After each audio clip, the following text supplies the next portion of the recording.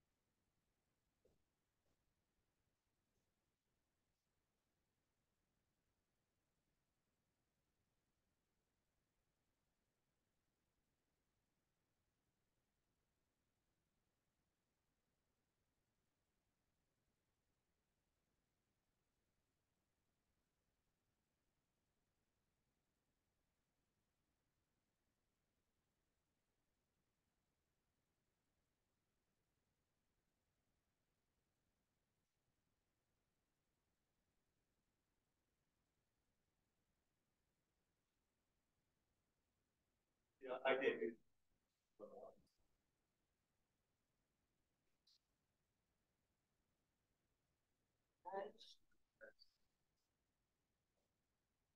Hello. Hello. Everyone. Good afternoon. How are you all doing? Good. All right. So today's physics colloquium is a special colloquium, the lecture series on Nobel Prize. So it's my pleasure to introduce Professor Wang, who is principal professor here in Department of Physics. So he got his PhD in physics from Peking University, China in 1998. And he did his postdoctoral work in many institutions in Japan and Germany.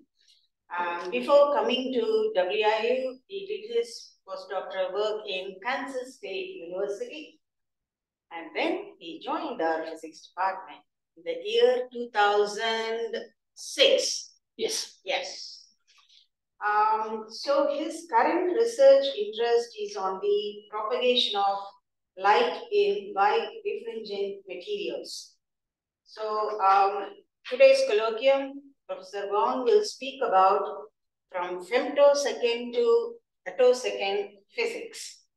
There's one more thing. We have one more Nobel Prize talk coming. It's on April 18th by Dr. Babu. The title is Connecting the Quantum Dots. Okay, so now let us welcome Dr. Wang.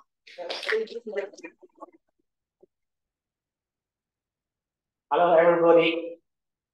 Hello. Thank you for coming. And special thanks to Dr. Araya for coming back to listen to my talk.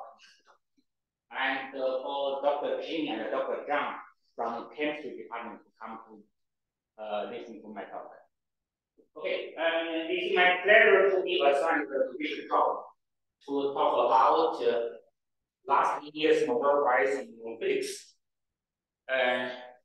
which was given or which was awarded to Pierre Agostini in Ohio State University and Ferenc Krauss in the Max Planck Institute of Quantum Optics at Ludwig Maximilians Universität in Munich, Germany, and Anne Julia in Lund University in Sweden.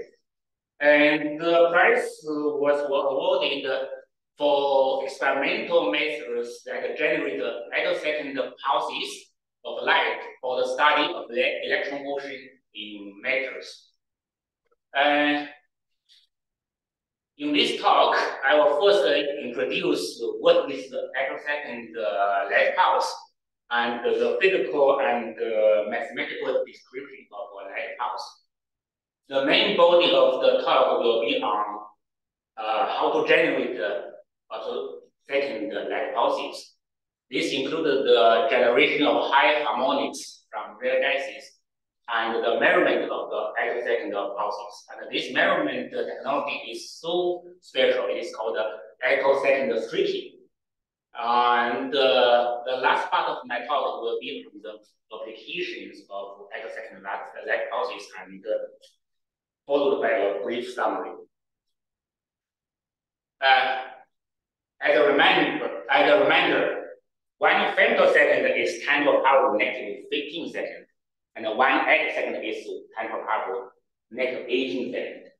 The ancient bases, femto and atto, both come from the Danish word Pengqian, which sounds like 15, Qin, which sounds like 18. So they are very super easy to remember. Now, if we look at the atom and electrons in metals, their motion are in different time scales. The rotation of a small molecule is on the order of picosecond per 1 second. If you go to the smallest molecule, maybe it's hydrogen atom, a hydrogen molecule. It rotates in a cycle in 500 femtosecond. This vibration, the cycle is, I think, the ground state of the H2 14 femtosecond or 10 femtosecond.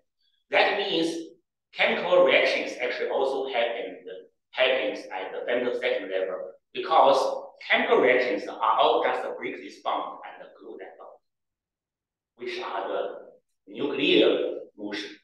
Now, if we go to electron motion, it can be much more faster. Let's see, this is on the order of 100 attosecond. How do I get this number? For physicists, it's super easy.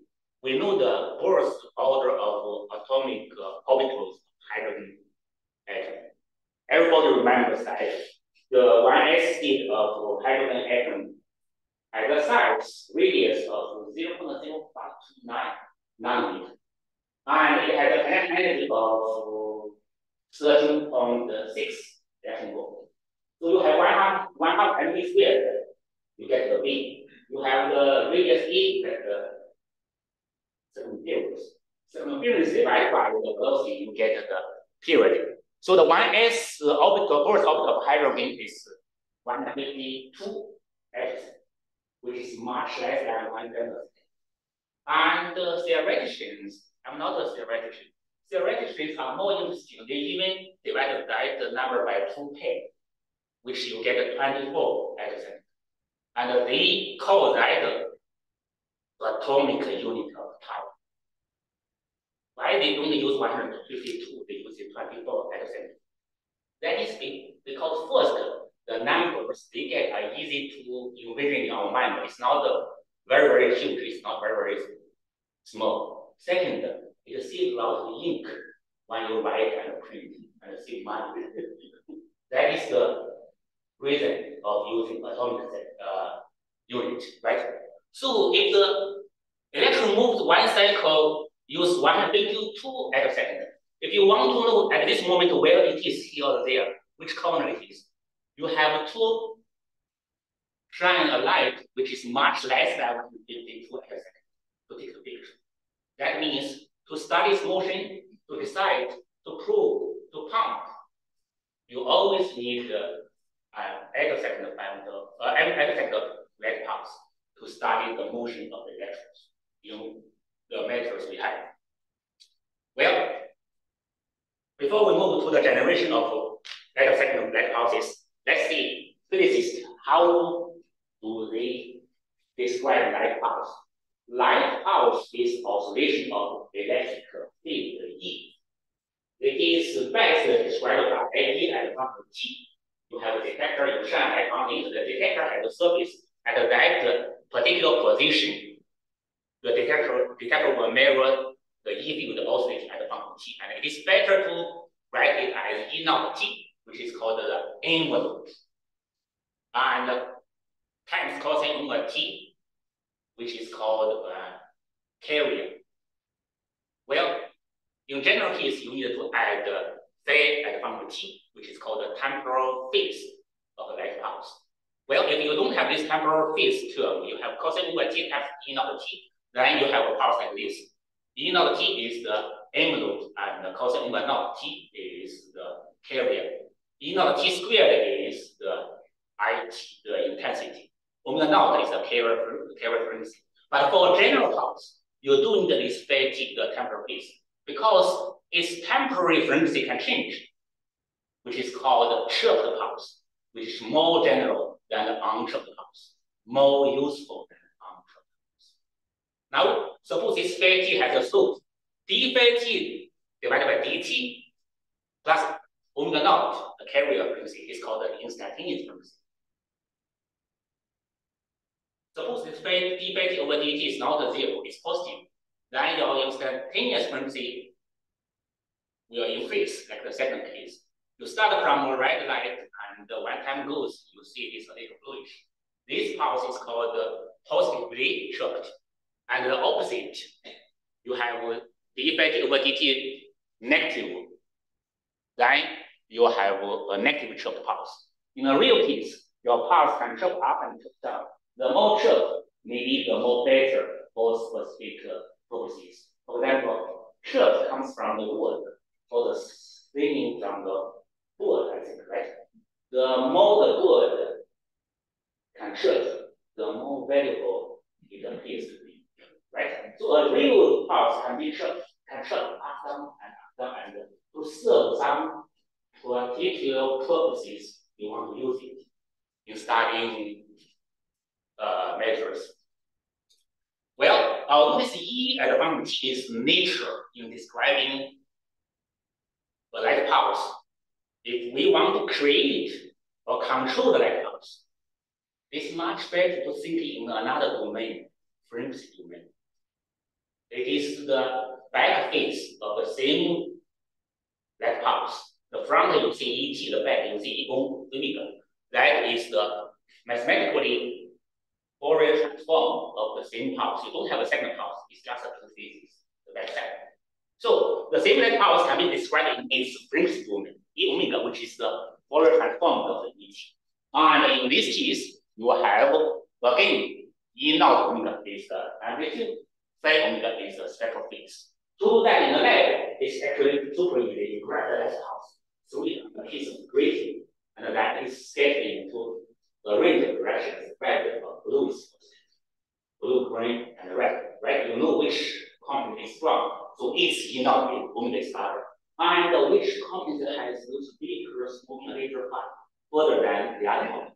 That is the spectral phase. Why do I care about the spectral phase? Because the structure of the spectral phase affects how the light pulse appear in time. And if your bandwidth is not very good, the spectral phase can be rated using the so-called tiered expansion as first order and second order function with respect to the shift of the frequency.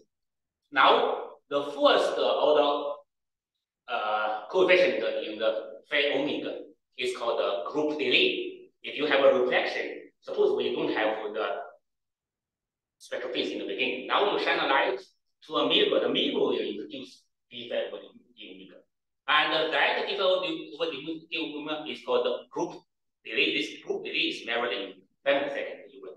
If you let that pulse to go through a piece of glass, then this d phi over d omega is measured by this L times dk over d omega. This is because the phase introduced by that material is given by KL. K is wave vector, and this K is omega over C times this refract index in omega. And this group delay called is something called the CE phase, carrier envelope phase. And if you have group delay, it won't make the pulse wider or shorter, but it changes minutely the delay between the carrier and the envelopes. And the envelope is 5 peaks of carrier. If you have group delay and the group will be delayed, there's a small shift between them. For longer pulse, there's no detectable consequence of this CE phase, but for shorter pulse, it does make, and this we'll talk about it later in great detail. Now, the second order coefficient of phi omega is called the group delay dispersion. That looks like the group velocity dispersion. Group velocity is the energy velocity. And if you have an energy velocity dispersion, means that the blue and the red travels different velocity. Now your short pulse will become wider and wider because it's blue and red. One is delayed compared to the other. And this needs to be eliminated if you want to get a short pulse. So we have the Fourier transform linked pulse, which says if you don't have group delay dispersion, there's no second order coefficient of phi omega, then you have the shortest pulse possible. Of course, you can't have the third and fourth order. That not only stretch but also distort the pulse. Usually, if you don't have the second order dispersion, you don't have the higher pulse. Well, the case of no group delay dispersion give us the shortest pulse possible at a given spectrum. For that, E naught omega, if we don't have the second order coefficient of phi at 1 omega, then we have the Fourier transform linked pulse, which is the shortest pulse we can obtain, which is our goal to achieve a short pulse. Now, before we move to the generation of the short pulse, there's one very, very important law, nature law governs how short our pulse can be. That is a famous uncertainty principle applied to the laser pulse or applied to whatever Fourier transform pair. So you have omega, you have a t domain, delta omega and delta t, the product at least must be 1/2 maybe. Here, if we marry it to delta E times delta T, delta E is the photon energy bandwidth. Delta T is a pulse duration. Is at least h bar over 2. I think everybody knows it, right? Appears in all the quantum mechanics textbooks. Now, this delta E and this delta T are measured very strictly. If you want it to be h bar over 2, at least, then this delta E and delta T are measured by something called the standard deviation. Standard deviation has a very rigorous mathematical definition. But for us working in the lab, we use something called the full width at half maximum. Full width at half maximum for a Gaussian pulse is almost twice the, I already forgot, a little larger than the twice standard deviation. So that if you measure the FWHM full width at half maximum, this delta E delta T will be 2.77 h bar. Now, based on this law, let's apply it to femtosecond pulse and attosecond pulse. For femtosecond pulse, for example, we have a 10 femtosecond pulse, which is the state of art for visible light. And we apply it to the 700 nanometer wavelength, which is provided by something called a Thai sapphire laser. And this laser has a wavelength 790 nanometer. Its cycle time, its period of oscillation for the E field is only 2.6 femtosecond. Means that in this 10 femtosecond, you only oscillate 3 or 4 times, then you disappear. That is the meaning of a pulse. And this 790 nanometer also corresponds to a photon energy of 1.6 electron volt. I put all those 3 numbers in green because we want to measure the energy. That is the starting point of attosecond pulses. For this 10 femtosecond pulse at 790 nanometer, the bandwidth due to delta E delta T at least 2.77 h bar. The bandwidth is 92 nanometer, quite wide. If you don't want the pulse to be so short, you have 100 femtosecond, then you only need 9.2 nanometer, which is much easier to realize. Now, let's apply the same time bandwidth product law to attosecond pulses. And attosecond, you don't talk about the bandwidth in nanometer for some reason. You talk about electron volt because the technique to measure the techniques used to measure the bandwidth is to measure the electron kinetic energy, which is naturally electron volt. So we just change the h bar. H bar has a unit for 2 seconds, right? It is easily to be transferred into electron volt times attosecond. So for the attosecond pulses, the same law tells us delta E delta T at least 1825 electron volt times attosecond. That is a magic number and it was well to be remembered. And for example, 100 attosecond, that is the second time of the hydrogen 1s birth orbit. You need a bandwidth for the light pulse to be 18 electron volt. 18 electron volt is quite wide. Why it is quite wide? Think about our visible light. The light shining on our face. It has an energy, pure energy of only 1 to 3 electron volt. Visible light is centered at 2 electron volt. Plus 1, minus 1 will equal to something like UV and the infrared, right? So if you want to have a bandwidth of 18 electron volt, there's no way for us to achieve this 100 attosecond light using our visible light. If you want to have a width of 18 electron volt, the center has to be more than 18. Yeah. Let's see, 20 or 30 electron volt. Then plus 10 or minus 10, something like that, right? Then you have the attosecond pulse. So the attosecond pulse must have a carrier wave located at the extreme ultraviolet, is XUV, abbreviated as XUV, or even a soft X-ray region. XUV is defined as the wavelength less than 100 nanometer or energy more than 10 electron volt. X-ray, soft X-ray is even more. You have even more energy. Your wavelength should be less than 10 nanometer. Your energy should be more than 100 electron volt. Hopefully, I remember the correct. Okay. Now, before we talk about the generation of the attosecond pulses, let's summarize on our introduction part. First, attosecond light pulses are needed in studying electromotive measures. Second, attosecond light pulses are in the extreme ultraviolet and the soft X-ray region. Third, to achieve the shortest light pulse possible, we must minimize the group delay dispersion. Now let's move to the part of how to generate the 1 attosecond light pulse. All starts from the experimental phenomenon of high harmonic generation, which was discovered by Julia in the 1988.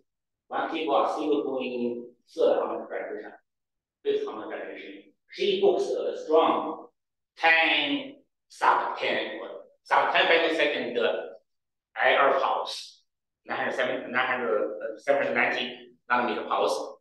Major or the intro is already very intense or very powerful. Actually, she focused later into rare gases, krypton or argon, and she found that there are many high harmonic bandwidths. It's not only the third or fifth; it can be 100 ones and 200 ones.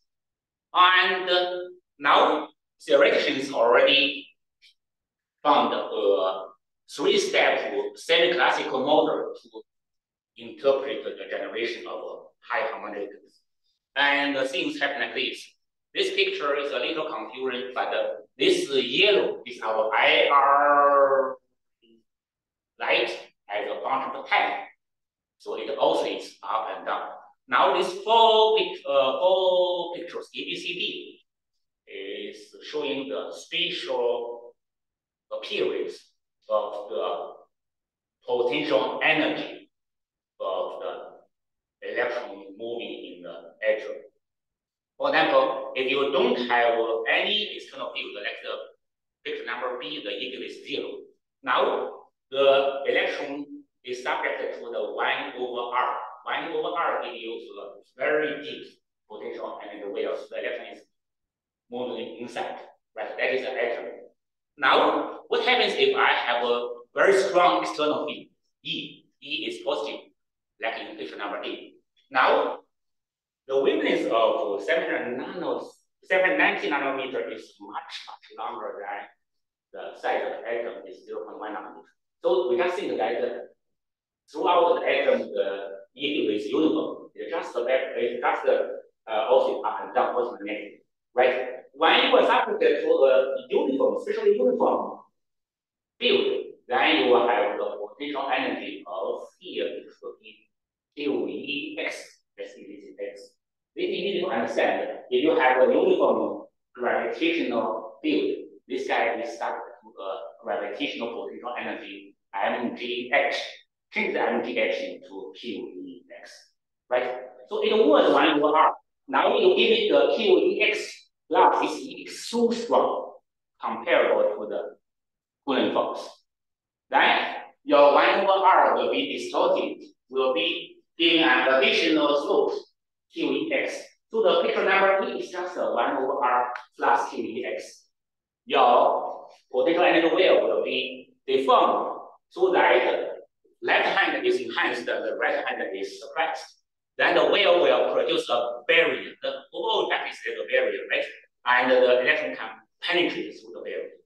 Now, after it penetrates through the barrier, it is accelerated. This penetration is called tunnel ionization.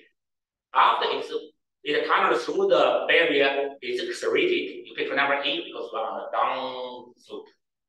Well, a later while, there's no E field. If E field changes into zero, this electron is ionized, but it has some kind of energy. Then Newton's first law will govern this motion, right? Now, then let's wait. At a later while, the E field changes direction. Its operation now E becomes negative. Then you will have a negative QEX. So, right? So the electron feels a positive slope. Then it stays accelerated, right? So when the light is oscillating there, the electron ionized, it will be accelerated, right? It's just like you put it in a potential web, big potential web, right? And this kind of motion is called a quivering. It's not called oscillating because it's far from harmonic. And it's called quivering because it moves so fast. It's on the light frequency, 10 to power 14 or 10 to power 15 hertz. And each time when it's quivering, each time when it passes through the hole, there is a possibility for that ionized electron to drop into the hole and combine with the nuclei and go back to its original state. The extra kind of energy is released as a high harmonic XUV pulse. This is the three-step semi-classical model for the high harmonic transition. Now let's look at the spectrum. And in 1988, I newly discovered that the high harmonic transition spectrum has an initial decrease, a very wide plateau and a sudden cutoff. Initial decrease from the third to the fifth or seventh. Those decrease comes from the multiple photon ionization. But after ionization, you have a wide plateau. For example, H27 is the 27th, so the atom absorbs 27 IR photons and ionized. Up to T63, each photon is 1.6 electron volt. Then this has dozens of orders, so you have much more than 20 or 30 electron volt. Right? Anyway, this cutoff energy has an interesting expression. IP is the binding energy, ionization energy, plus 3.17 UP. UP is called the ponderomotive energy. Ponderomotive energy is the time average kinetic energy of a free electron oscillating in an electromagnetic field. See, it's oscillating between those two temporary slopes. Then it gains an average energy UP. And your maximum energy can be 3 times as your average kinetic energy. Then the width of the plateau will be 3 times of your ponderomotive energy. This ponderomotive energy is given by numerical values, I times lambda squared. For example, for this 790 or 800 nanometer IR light, the ponderomotive energy is, suppose this lambda equal to 1 is 0.8 is very close to 1, right? A micrometer. You can focus the light to an intensity very easy to 10 to the power 4 or 14 watt per centimeter squared if you have many watts of energy. And then that gives me 9 electron volts. 9 times 3.17 is 27. So the plateau is easily to be more than 20 electron volts. So probably we can have 100 attosecond light pulse, but we need to wait. How do we separate this plateau out? Although the plateau region of the HHC high harmonic transition spectrum supports the production of attosecond pulses. Supports means that it does not break the delta E delta T law, but we still need to know how to separate out and how to check its dispersion and how to measure its solution. And we still have a long way to go. First, let's separate this H27 to H66 out. For this, we cannot use our normal methods. And I usually use some mechanical filters. We neglect these broken lines. These are called faults reflection. So there are conductor and semiconductor filters polished to extremely thin thickness. 200 nanometer is only 1/3 of the wavelength of the light. And you measure the transmittance. Transmittance is how many percent is transmitted. And you find the light, for example, aluminum filter can transmit from 20 to 60 electron volt. It's quite wide. But you transmit this 20 to 40, 60, this does not mean that it is all bandwidth useful. We still need to consider the group delay dispersion. So compare the transmission with this group delay. We take the flat part. We know that we cannot have group delay dispersion. Group delay is okay, but group delay dispersion will make a house wider. So for this aluminum, probably you can only go from 40 to 60. Therefore, both are flat. So there's no phase change, and your energy is somehow flat. And similarly for silicon, and similarly for this ZR is the corneum number 40. And plus, you can combine them. I will use silicon and ZR at one after the other. So silicon stopped at 100, right? So silicon plus ZR, I will get it from 100 to 140, right? So you can select the band that you want. You have a high harmonic direction spectrum. You select almost any band by playing with different filters. Now, we have another very subtle problem. How do we get a similar pulse? We go back to our three-step model. Each time when the equivalent electron goes through the hole, it can emit. And it passes through the hole, the nucleus, twice in one cycle of the ion pulse. So in each one cycle of the pulse, you emit 2 attosecond pulses. How do I set the one out? And this is done like this. First, the process is non-linear. Only the largest crest, only the larger crest cause an electron recombination and emit the attosecond pulse. And let's see. The larger one can emit. So let's see if I make my envelope of the pulse very short, then I can reduce the relative strength of the one of the crest with respect to others. Let's call this negative crest, the chart for negative crest. For example, here you have tau L is the full width and half maximum length of the laser. T0 is the period of the light, the IR light, the carrier wave. Now, if you have 2.8 oscillation inside, then you will have something like 5 crests, right? If you have a lot of crests inside, then it's harder to make one strong and others smaller. So you need to make the pulse shorter. And the calculation shows that at least you need tau L over T0 equal 2, means in the envelope of the pulse, you have only 2 oscillations. 2 oscillations give you 4 or 3 crests. And that is not enough. And people found that even at this case, you have only 2 oscillations under the envelope. The phase between the carrier and the envelope, which is called the carrier envelope phase, still matters. For example, this picture number C and D both has the same duration, 2 seconds, but the sine wave and the cosine wave is different. The bottom is the cosine wave. Cosine carrier has only 1 peak, strongest peak, all others small. But if you have a sine carrier, for example, this phase, CE phase equals negative K over 2. Sine function is odd function, right? Then you have 2 peaks larger, 2 larger peaks, they compete. You will emit 2 attosecond pulses. So in summary, in order to produce only a single attosecond pulse, the IR laser, the fundamental laser, need to be first a few cycle pulses, less than 2 seconds.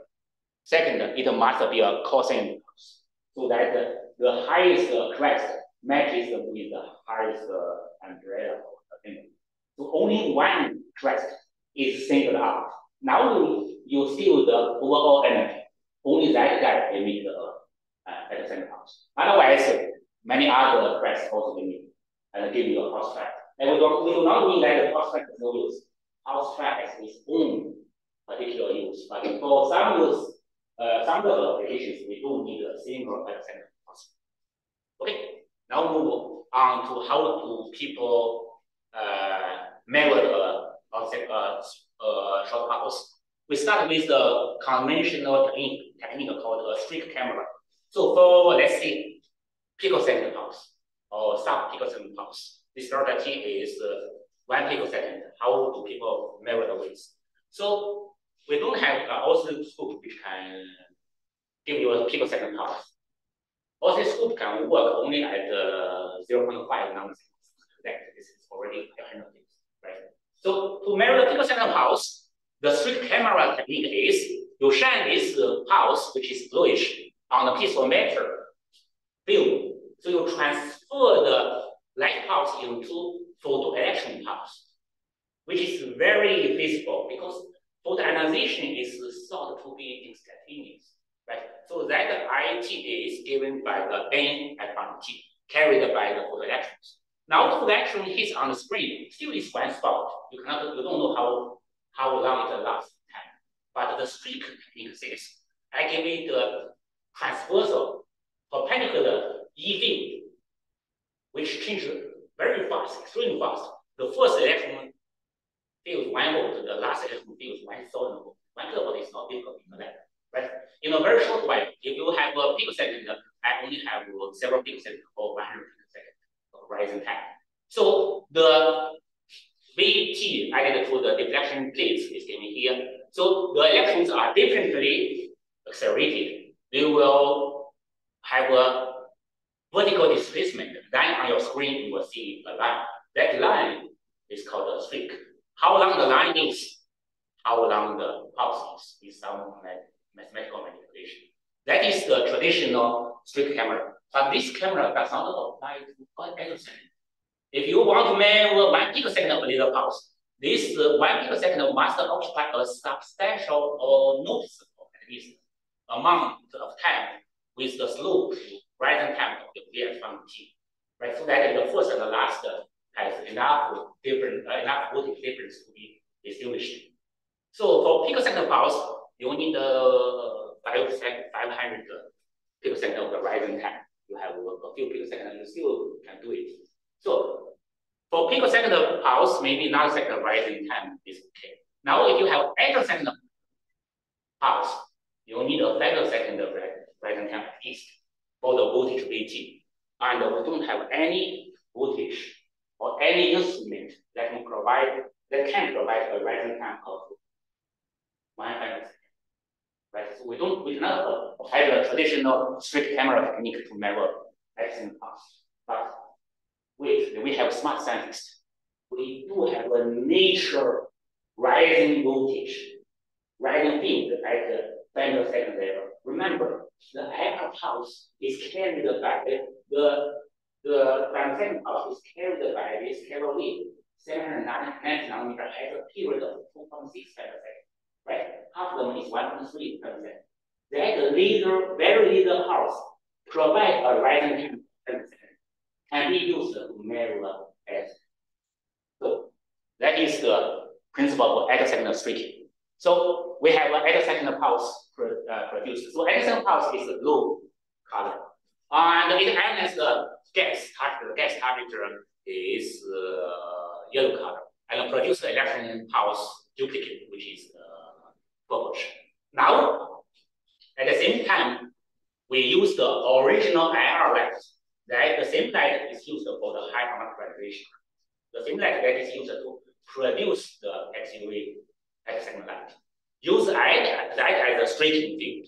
it changes the momentum distribution of the electrons. The momentum change is only determined by its release time, because when you change the delay, then you have the release time. For example, if you push the blue a little further, then you have more crests interact with the electron. If you put the blue attosecond pulse toward us, then you have only small ripples to interact with the electrons. So those electron had the initial kinetic energy, but it's modified by the IR laser. So this IR laser now gain a new name: streaking pulse, streaking field, tracing field, right?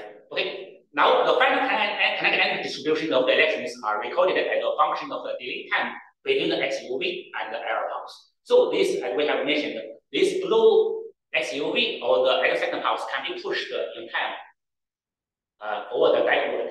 So at each delay, you measure the kinetic energy distribution of the photoelectrons. You do a lot of measurement. Then complicated deconvolution algorithm is used to recover the fields of the XUV and the field of the IR, if you want. Okay, this is the technique of attosecond streaking. We'll have the detail later. And this is the experimental setup with the cross group. And you start with the IR with the femtosecond 790 nanometer. You focus it into the gas track, focus it into neon. And this is the actual picture, I believe, right? Then you generated attosecond. Together you have the IR left. And then there's the colonial field is glued, sticked on a piece of pellicle. So the field only let the XUV go and block the IR. So this IR is hollow here. The center is only the XUV because of the DR field. Now there's an iris to limit the size and energy of the IR. And we don't want to limit the attosecond. That is the newly generated very big. And then it is focused into something you used to do the femtosecond streaking technique. And here there's a key technique.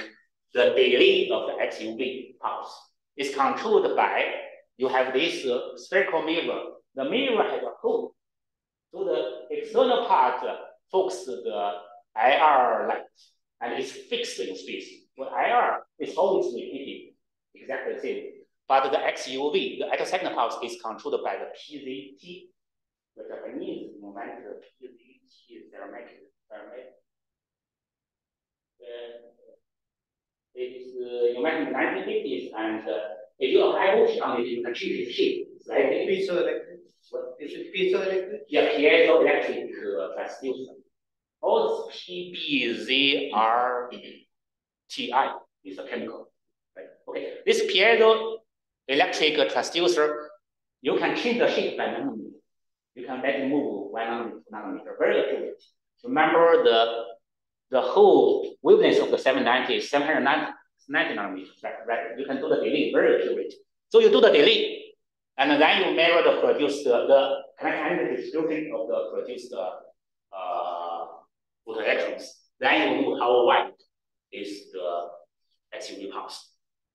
Okay, here is a real setup, real lab for the happy master of attosecond light pulse, Mr. Kraus at Max Planck Institute for quantum optics. By the way, Dr. Kapali graduated partly from Max Planck Institute for quantum optics. Okay, and actual result of the attosecond light pulse. So what you do is you have a delay, you have kinetic energy, the kinetic energy spectrum of the electrons produced by the XUV pulse, and the IR pulse will modify the kinetic energy of the XUV pulse. So it will be accelerated, depending on the delay time, and then you can recover the intensity distribution. Here, the blue shows the intensity distribution of this high harmonic generation, and it has a width of 250 attosecond. And they also measure the chirps. The chirps is positive 1, negative 2 technical. So if you are centered at the 93, you have a little chirps. It's so small, it's only 2 technical. So the pulse is almost the Fourier transform limit. Okay, and we summarize our generation of Attosecond pulses. High harmonic generation of ultra femtosecond lasers provide a broad band spectrum in XUV. High harmonic generation of a few cycle cosine femtosecond pulses produces single Attosecond light pulses. And Attosecond streaking by the original IR laser is used to characterize the Attosecond pulse. And because of the time, let's move to the application of the Attosecond light pulse. I will show only 2 examples. Example number 1, direct measurement of the light field. Our light field is oscillating at the temporal power 40 Hz. And it's called the femtosecond. So 2.6 femtosecond is for 1 second. And we can't measure it because it's no gain. Our sources only work at another second. But now we have Attosecond, right? Attosecond is much less than femtosecond. Maybe we can use this Attosecond streaming method to measure what is the field E at T of our visible light. This is done by Mr. Krauss and the same institute. So this is the strict trace. The electron kinetic energy, the electron energy as a daily time between the XUV and the IR light. Remember, we have this PVT. You can let you can push it from the back relative to the IR light. And sometimes it's accelerated, sometimes the projection is decelerated. And Newton told us, change of momentum equals your force times t. It's so true, right? So E times t will change momentum. And it's so interesting that the E integral over t is given a symbol A, which is called the vector potential. In electrodynamics, there's a vector potential A, because divergence of B is 0, B must be curl A. And if you use something called a Coulomb gauge, your E field will be the negative time derivative, right? So that have momentum change proportional to E. If I have the E, I will have the E because one is the integral, the other is the derivative. So you just change the daily time, both time of the electron. You will measure the delta P. Delta P is proportional to change of energy because energy is P squared. Change of P squared is proportional to P. It's 2P dP, right? So proportional to delta P. So this strict trace is actually the vector potential of the E field you have used to strict the electron. You measure the E, you take the derivative, you get the E. It's straightforward. For the first time, human being measured the E field exactly for the visible light. And there are so many amazing points on this. Let me talk it one by one. First, it is so true. The E field is a derivative of the vector potential. Because this guy is a cosine, that guy is a sine. Looks like this is an even function, that guy is an odd function. Both oscillate only 2 times. Second, cosine pulse generate a single Attosecond pulse. The final result of the cosine is a even function. Third, although in the old method we cannot measure the E field, but it's easy to measure the E integral. It's spectral component. So you have the spectral component here in the insert. You assume all the phases for this error part are in phase. There's no dispersion over there. You can find the E at T. And that is in the light color. You cannot see it because they overlap so well. So the IR pulse actually is very much Fourier transform limited. Because of the time, and I only show one of the applications. Another one of the Attosecond pulse. Semiconductors working at petahertz. Petahertz is 10 to the power 15 Hz. How do people know it? This is done by the genius Japanese group, Mr. Hiroki Mashika, Akira Suda. And what they have done is, look, we now have 8 seconds, very small, very short duration, and the femtosecond. Do the same trick, all the seconds trick. So I have the IR light red and XUV light blue. And the goal is to see how quickly the semiconductor is off by the visible light. Right? What they do is they focus this light into the semiconductor, which is gallium nitride, GaN, and it has a thickness of 102 nanometers. Then see the transmission. So see the transmission as a function of the delay. Remember, we have this PZT to push this blue a little forward backward.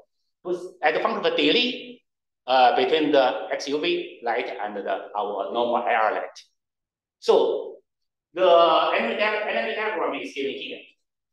This gallium nitride is quite wide bandgap. Bandgap is 3.35 electron volt for this orientation or this cut of the semiconductor. And our IR light has only 1.6 eV, right? Then the semiconductor needed to absorb three photons to go from the so-called valence band, yellowish, to the conduction band, greenish. And when the light is shining on it, it absorbs the light, and the electron is going to be in a mixture of the state. It will produce a dipole, oscillating up and down, up and down. And it oscillates very quickly. That means it's transmitting maybe also quickly. How maybe very also quickly. How do I know these transmissions? You measure the transmittance or transmission, transient transmission or absorption spectrum of the semiconductor. So what we do is we shine this Attosecond pulse and see how much is transmitted. And this is the result. First, they define this optical density. Optical density is the log of the transmission without IR divided by transmission with IR. And this result shows that the change of the optical density is negative. It means that with IR we have more transmission. So the IR light makes the transition happen, and the material is more transmission. But what is interesting is that there's a temporal modulation for the transmission. It operates at 3 times omega of the IR light. And this is exactly the principle of the dipole oscillation. For example, here it is a process of so-called non-linear polarization. The electron in the valence band absorbs 3 photons. And the conservation says that you must oscillate at 3 omega, up and down, up and down. When you are up, it's transparent. When you are down, it's opaque. Right? So there's a transparent, opaque. The XUV pulse knows it because it's a transmission. This oscillates has a time of 0.86 femtosecond, which is 1/3 of the 2.6 femtosecond of IR pulse. So that means the electron dipole or the electron transition happens at 8, can be tuned at 860 attosecond, or the transparent or opaque of the semiconductor can be switched on in the time of 860 attosecond. And the frequency is 1.16 times 10 to the power 15 Hertz. And our computer works at 10 gigahertz. This is because we are not using light. We are using the radio frequency, or at the most the microwave. That 10 gigahertz is the limit of the computer. Actually, you can't buy it in something 6 gigahertz. It's very expensive. Our computer only works at 3 gigahertz, right? And it's also already expensive. If we use light instead of our electric signal to do the calculation, this semiconductor can be switched on 10 to the power 15 times in 1 second. And the calculation will be 100,000 times faster. Okay, that is one of the applications of Attosecond pulse. And because of time, I shall quickly summarize my talk. Attosecond light pulse are needed in studying the motion of electrons in phasors. Attosecond light pulses are currently produced by high harmonic generation a few cycle femtosecond lasers. And attosecond switching by the original IR laser is a very advanced and a very versatile technique used to characterize the laser pulse and analyzing the electronuclear layers. Okay, thank you.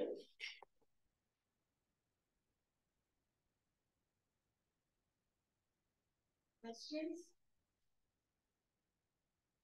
You mentioned attosecond streaking by the IR laser. Is there any other kind of lasers we can use to produce attosecond streaking? Yes, other lasers, but this does not need, you don't need to use the original. Any lasers will work. This case, yes. But that